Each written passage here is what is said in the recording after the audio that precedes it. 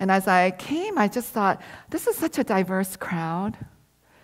And so many young people here. Because I'm used to teaching older people. And I'm old myself, but I'm saying older than me people, right? So, but young people, and you just remind me of my kids. So they're a little younger than you, but 2 of them are in college. But some of you are away from home probably studying, right? And I always say, if you're away from home, at least contact your mom. The father's not that necessary, but the mom, right? Because this is Women's History Month. We have to remember who gave birth to you. So it wasn't easy giving birth to my kids, and it's not easy raising them. But 4 years ago, I took my oldest to Korea, and then I left him there. He wanted to stay, so I left him there all summer, and I said, please call mom. Do you think he ever called mom? So I'm calling him all the time. Every time I call him, he's like, I'm in a rush. I said, what are you in a rush for? He stayed at Yonsei University, and they shut down at 10 o'clock or something.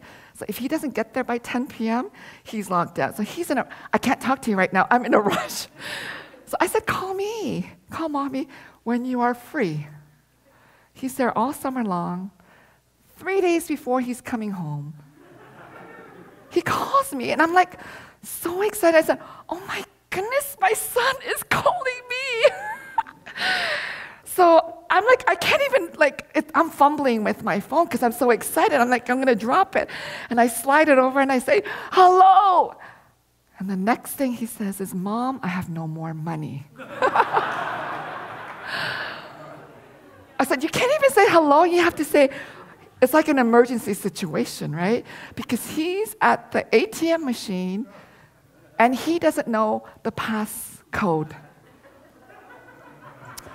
He's like, Mom, I have no money. What is my passcode? And I said, I can barely remember my own passcode. How would I know your passcode? I said, the only person that will remember your passcode is your dad. So anyway, so he called his dad. But that's the only time he ever called me. So you guys on Women's History Month, but as every month, as you said, every month, every day of the year, you should remember your mother. And all the women. So we have a lot of women faculty in Gordon-Conwell, and I think that's wonderful that, more and more seminaries, we're hiring more women, and that more women students are coming. This is so exciting for me because, and I'm going to share a bit of my story. I went to the seminary in the 90s, and you think 90s wasn't that long ago, but anyway, it was a long time ago. And a lot has happened since the 90s. And at that time, if a woman went to seminary, they would say, why? Why are you at seminary? And, I got that throughout my whole MDiv and my whole PhD program. And even after I got it, people just couldn't accept me as someone who can teach. So that's always been a challenge for me. How can you teach? So today's passage, I thought someone was going to read it, but I'll read it. I have a Bible passage. I don't know if the PowerPoint. You guys are so high-tech here. I've got this huge contraption on my head. I've never seen such a contraption. I've seen the 1 year, but not this head thing. So if I look a little weird, I feel awkward with this head contraption. But the passage that I had, I don't know if it has on the PowerPoint, is from Matthew 13:31 to 32. So you can find it on your phone. What did we do? Some of you are so young, you don't know when we didn't have a cell phone. But I'm like, what did we do before the cell phone? Because I need my cell phone beside me, when I'm preaching, when I am teaching, when I'm sleeping, just in case, you know. But, you know, it wasn't that long ago that we got cell phones. But I remember, you know, this is more of a camera to me than my phone, but I need like my whole album just in case I have to show someone a picture of what I did a year ago. So this is an amazing thing. So find it on your cell phone or whatever Bible that you have. So Matthew 13:31-32. The kingdom of heaven is like a mustard seed. When a man took and planted in his field, though it is the smallest of all your seeds, yet when it grows, it is the largest of garden plants and becomes a tree, so that the birds of the air come and perch in its branches. The other passage is Mark 4:30-32. Gospel of Mark 4:30-32.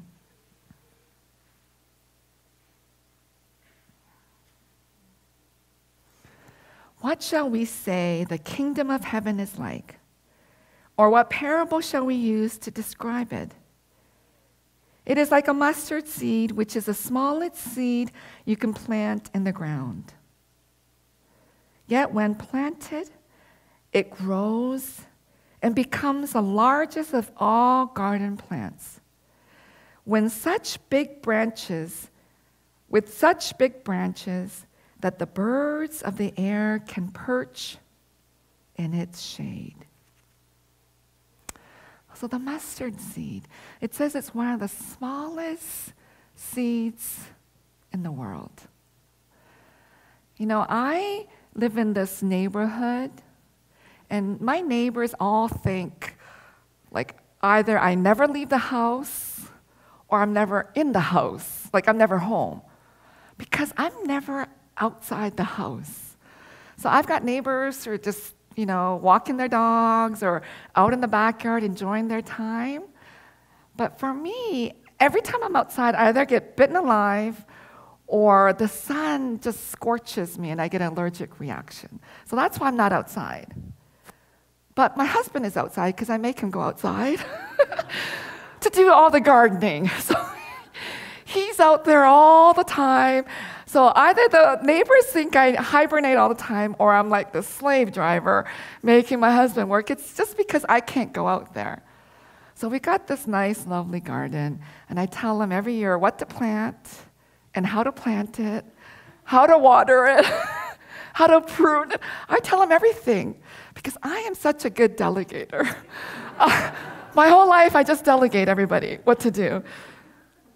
So I actually know nothing about gardening, but in my head, I know everything.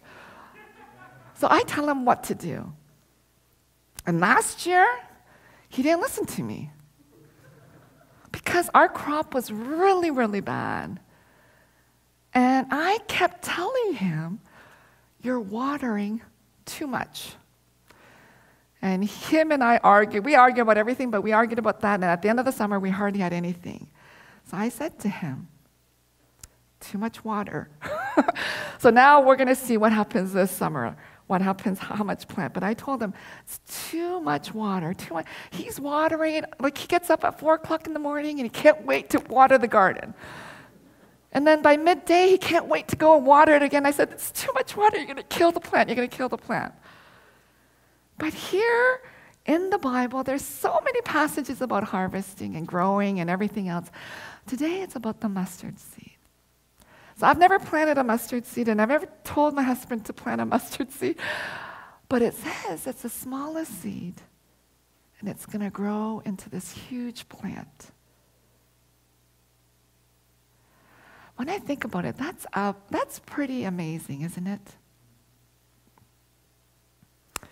When I think about my own life, you know, I immigrated. I was born in Korea, and I know there's a lot of Korean students here. I looked on the Gordon-Conwell website, and there's like some Korean society or something. Is there? Maybe it's a secret society, but anyway, there's a Korean society. Because we secretly want to rule the world. So anyway, but I know there's some Korean American fellowship or something. But I was born in Korea, immigrated in the 70s to Canada. I was a really small kid, and starting kindergarten, I didn't know how to speak English. Everybody made fun of me. And, I don't know how to speak English very well, and they called me names. And then they kept asking me. So in the 70s in Canada, if you can imagine, some of you are too young, they kept saying to me, "What are you?" So I said, "I'm Korean." And these little Canadian kids kept saying, "There's no such thing as Korean." I think America will be a little different because you guys went into war, right? You were part of the Korean War. So maybe some American kids will know about Korea, right? And you guys grew up with MASH, the older people, right? But in Canada, I was in this small little town, and they said, "There's no such thing as Korea." So then I was in shock. I thought maybe my mom was wrong. So I went home and I said, "There's no such thing as Korea or Korean." Because I was crying and crying. And then she said, "We're from Korea. You were born in Korea. You are Korean." So I would run back, and then, everybody's making fun of me. Racism was rampant. And they said, "There's no such thing as Korean. There's Chinese, and there's Japanese, but no Korean." So it was hard growing up. And actually later in life, I went to Hawaii. And I know in Hawaii, people thought that, who they thought Koreans were? They thought Koreans were when a Chinese married a Japanese, that their kid was Korean. So anyway, everybody's all confused. But I said, "I'm Korean." So everybody kept asking me, "What are you?" So racism was rampant. And I grew up, I was really weak. I was so weak. My nose was bleeding all the time. And, I was so embarrassed sitting in class, and my nose would bleed. And I would cover myself and have to run to the bathroom and be in there for 30 minutes trying to stop it. One time I was home, I was bleeding so much that they had to take me to the hospital. An ambulance came because my parents said I was just going to die, just losing blood. And I was so weak, my arm dislocated all the time as a kid. So in Korean, my appa would say, 팔 떨어졌다고. Do you know what that is for the Korean people? 팔 떨어졌어, right? And they would say, "You left it way behind there." Because he would just joke with me that I lost my arm and I left it way back there, so I have to go back and get it, right? So he goes, "팔 저 가지러 가라고." And then he says, "Because it's falling off all the time, just put it in your pocket." So you think, what can this small little immigrant girl do? And then I remember my English was so poor, but grade 4, I don't think they do this anymore because my kids never did this. Grade 4, there was a mandatory public speaking. Did anyone grow up with that in your classroom? It was the most terrifying thing. It has I have nightmares thinking about that. So there you are, a grade 4, and you can't even speak English. Now you have to do a speaking thing for 5 minutes in front of the class. The only thing you can take up are these little cue cards that you can make. But by the time I got up there, I was sweating so much that everything melted in my hands. And that's how I was. So everybody being racist outside. And then I would go to church. And sexism is so rampant, right? All the women in here know. What can women do in the church?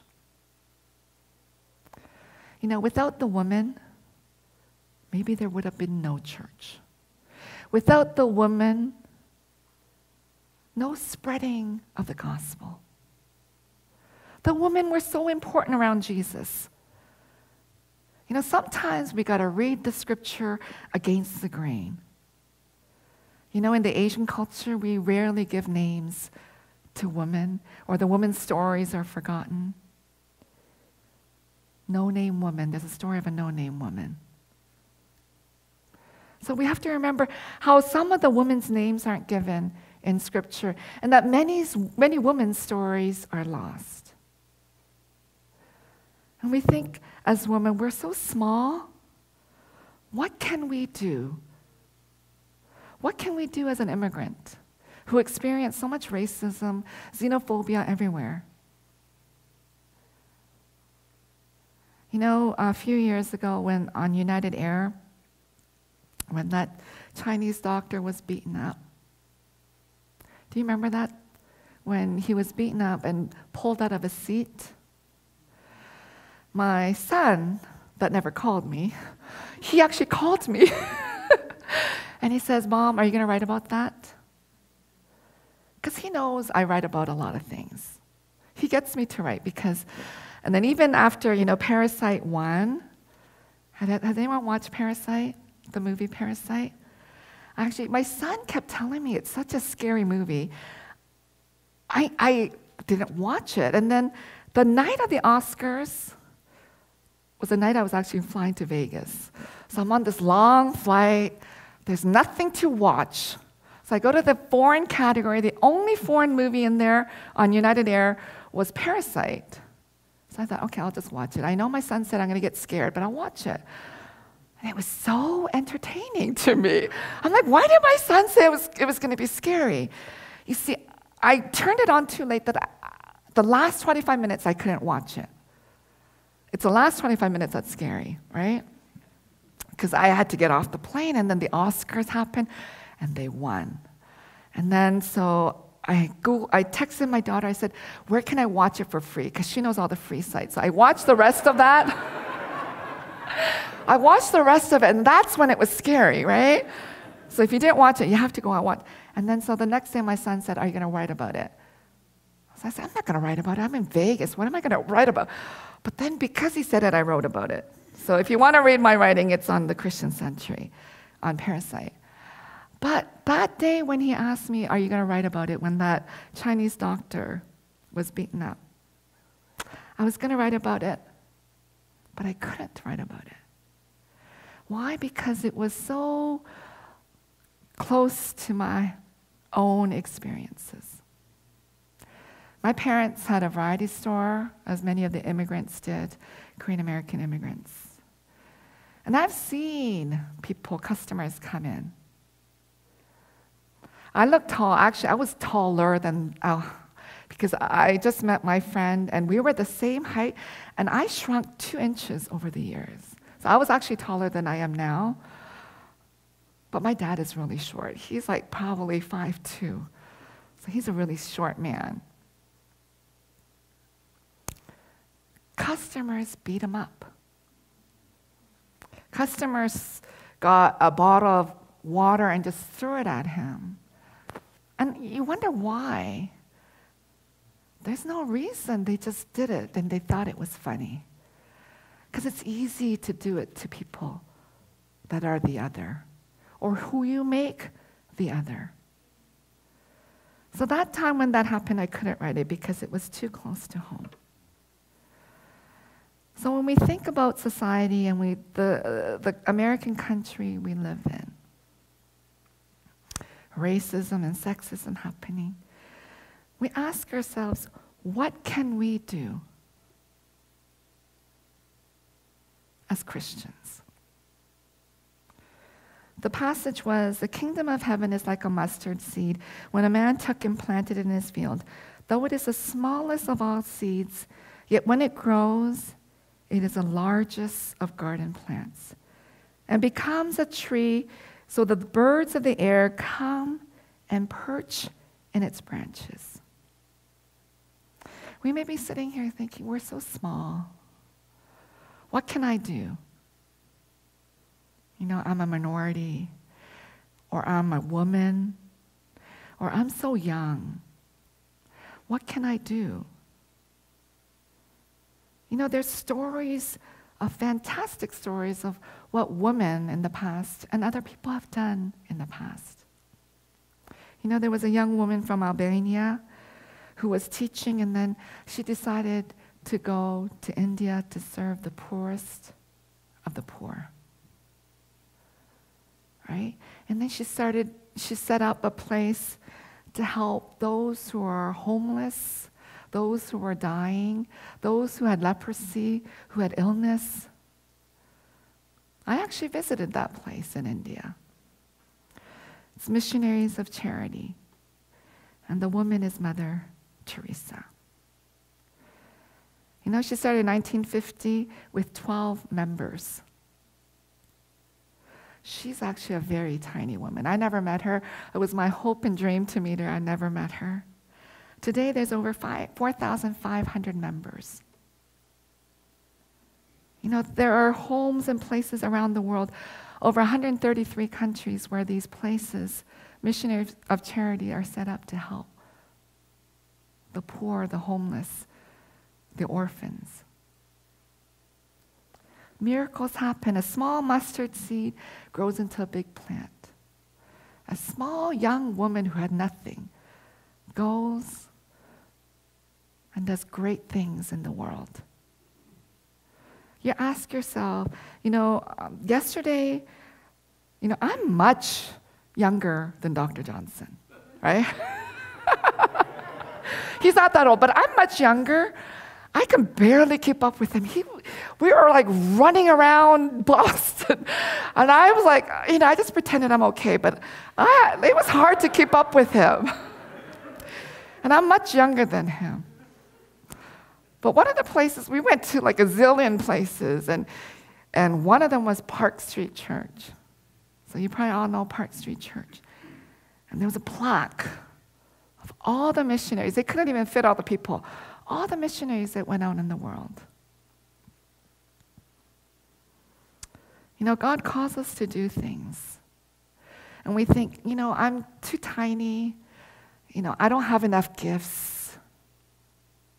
What can I do?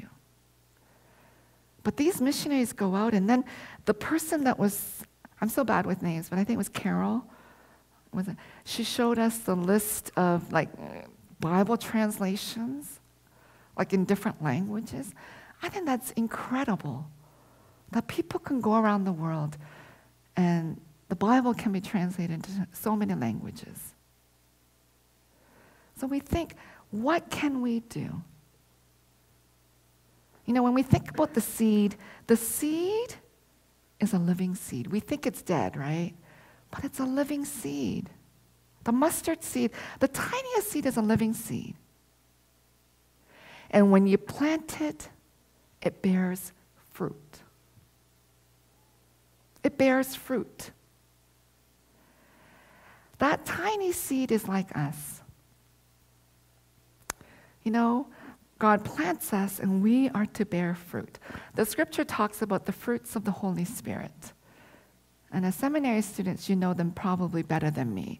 And you probably know the scriptures better than me too. But the fruits of the Spirit are love, joy, peace, patience, kindness, goodness, faithfulness, gentleness, self-control. These are the fruits of the Spirit. And as Gordon-Conwell, you guys are celebrating 50 years of faithfulness. I think that is so amazing. And I hope there's 50 plus more years of faithfulness and bearing fruits of the Spirit. Everything starts out small, but we bear the fruit. That's what the mustard seed is. It's not a dead seed. It's not a dead thing. It's a living thing.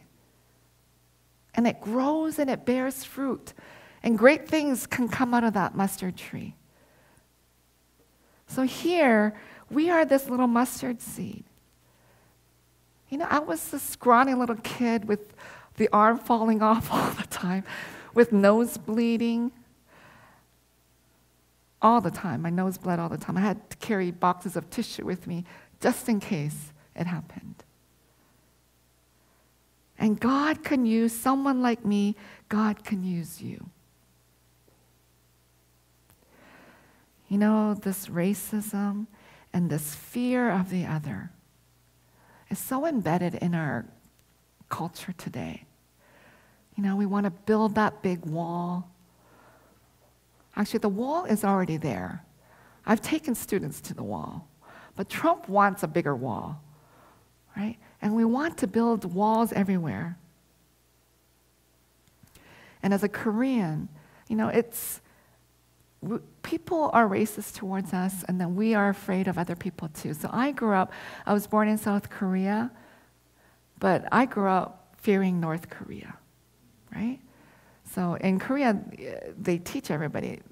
The word that we use is bargengi, which means the commies. So the commies are going to come and kill us or get us, right?